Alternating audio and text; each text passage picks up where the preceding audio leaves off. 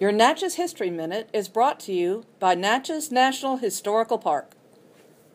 American photographer Walker Evans is best known for his work for the Farm Security Administration, documenting the effects of the Great Depression in the 1930s. Evans was born to an affluent family in St. Louis, Missouri in 1903, and in 1928 he took up photography quickly, becoming known for his images of the Brooklyn Bridge, his series of Victorian houses in Boston, and his photographs of Cuba.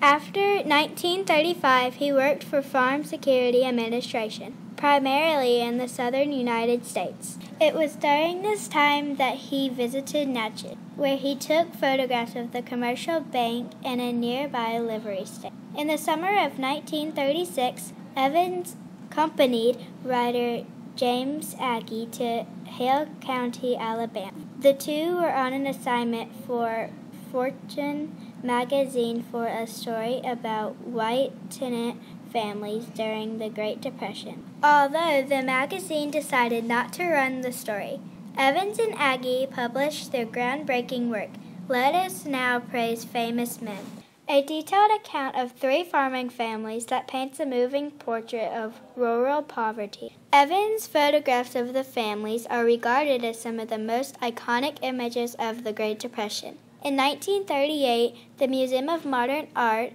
held an exhibition of his work. Walker Evans died on this day, April 10, 1975. Hi, my name is Nella Gardner. I'm in 3rd grade at Trinity Episcopal School, and this has been your Natchez History Minute.